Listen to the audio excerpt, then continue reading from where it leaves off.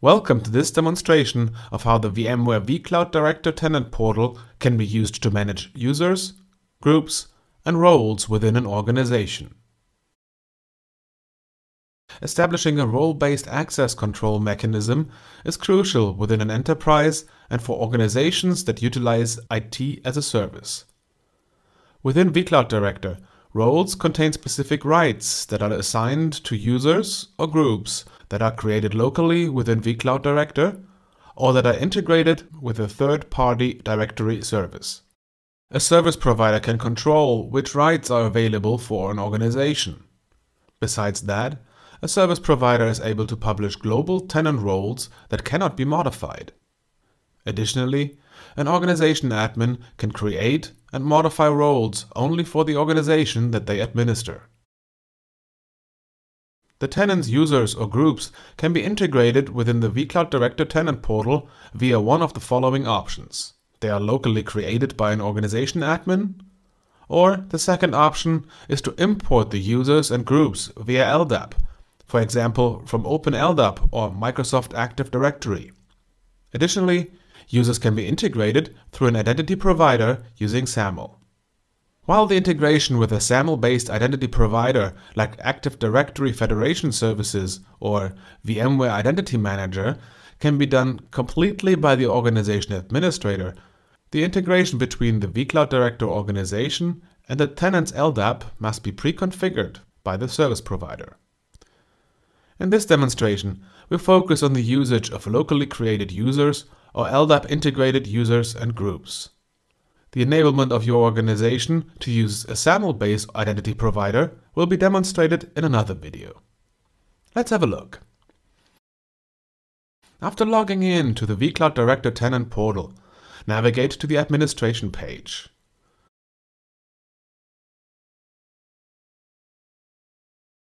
Find the relevant options for users, groups, and roles in the Access Control section on the left. On the Users page, currently 3 users are listed in the Happy Tenant organization. The Users List view gives you an overview about the user's state, enabled or disabled, if the user is logged out because of too many wrong password entries, for example, or which role has been assigned to the user and in which system the user has been created. This could be locally within vCloud Director or externally within an LDAP-based directory service. The quota settings define or control how many VMs a specific user is allowed to place or run within the vCloud Director organization. Let's check out the group settings. Groups can also be used to assign multiple users to a specific role. Groups cannot be created locally within vCloud Director and must be imported through LDAP, like for example from Active Directory. To verify that the service provider has properly configured the organization's LDAP integration, click Import Groups and search for a group that is available within the organization. If you get a result, the LDAP integration has been properly verified. Let's see how it looks like if the service provider has not created an LDAP integration. No users can be imported, and the import link next to the New button is missing. Additionally, no groups can be viewed or configured. After the integration of a third-party directory service within an organization has been verified, let's have a look which operational tasks can be performed within the vCloud Director Tenant Portal. Typical administrative tasks consist of the creation of users or the import of users and groups by a third-party directory service, or the modification, disablement, or deletion of users and groups, for example, if an employee is leaving the company. Then, administrators create and modify custom roles to establish new cloud consumption use cases or delete them. Also, users and groups may need to get assigned to one of the service provider's predefined global roles or to custom roles the organization admin has created. By default, new users or groups can be assigned to one of the following global roles: Organization Administrator, Catalog Author, vApp Author, vApp User, or Console Access Only. Users that are assigned to a role within vCloud Director are able to access the tenant portal. Each of these roles have a different set of privileges that will be discussed in the following demonstration. This demonstration will show you how to create, modify, and unlock a new user within a vCloud Director organization.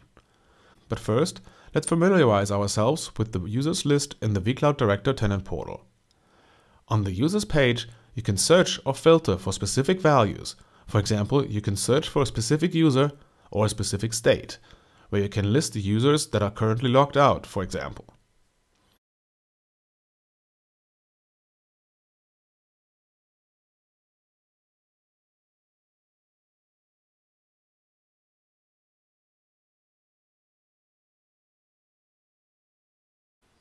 To create a new local user, click New and insert the username and password. You can define quotas and provide contact information. Remember that the email address specified for the user can be used within the vCloud Director to send custom or automatically created notifications as well. Before we can save the newly created user, we need to assign an available role to it. This list shows the predefined global roles that are available to all organizations within the vCloud Director platform. These roles cannot be modified by the organization admin, but the organization admin is able to create custom roles that can be assigned from this context menu. So, what is the general purpose of each of those roles? A user with the predefined organization administrator role can use the vCloud Director web console, tenant portal, or vCloud Open API to manage users and groups in their organization and assign roles to them, including the predefined organization administrator role. Roles created or modified by an organization administrator are not visible to other organizations. The rights associated with the predefined vApp user role allow a user to use existing vApps. The rights associated with the predefined catalog author role allow a user to create and publish catalogs.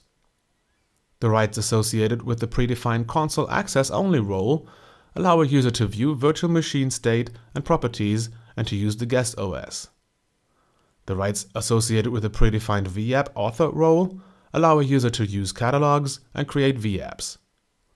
Rights associated with the predefined deferred to identity provider role are determined based on information received from the user's OAuth or SAML identity provider. This topic will be discussed in more depth in another video. After selecting a proper role, in this case the catalog author role, click Save and verify that the newly created user appears in the user list. If you want to import a user from an LDAP integrated third-party directory service, click Import Users. Search for the username that you want to import, select the proper account and assign a role to it. Click Save to add the user in the vCloud Director organization. Verify the newly integrated user by navigating to the organization's unique vCloud Director tenant portal URL and log in as one of the users.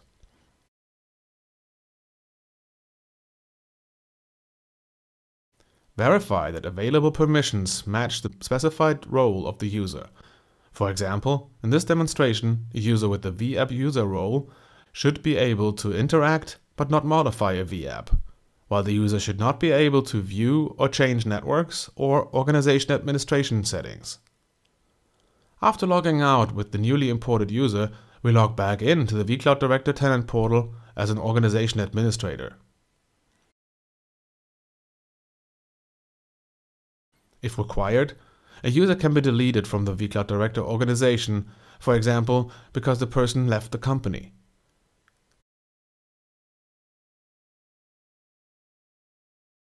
Before a user can be deleted, it must be disabled.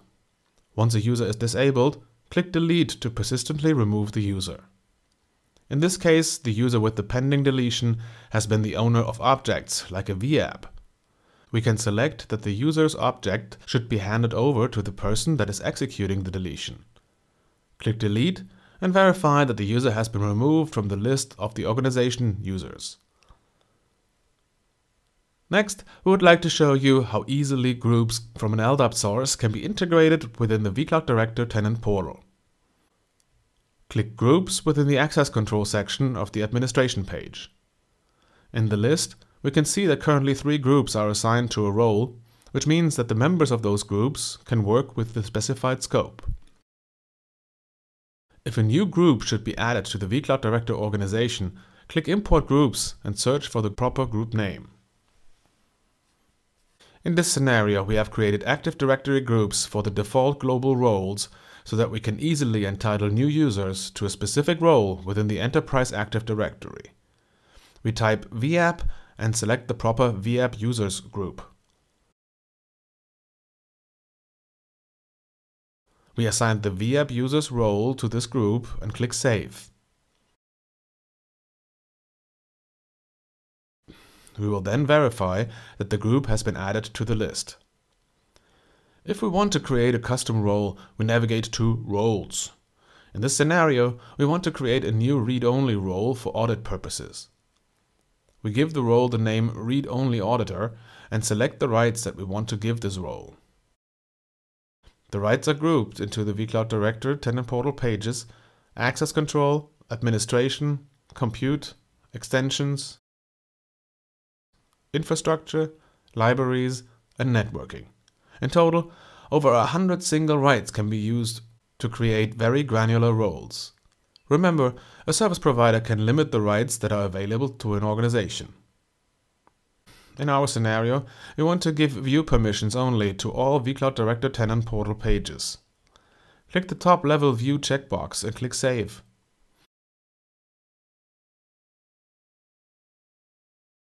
A new role is created. To assign this role to a group, click Groups, Import Groups, and search for a proper group name.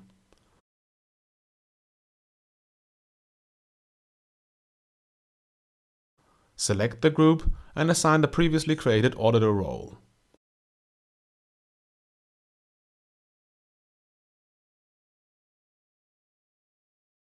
Click Save and verify that the group is available. Verify that you can log in to the organization's vCloud Director tenant portal with a user that is a member of the previously defined group.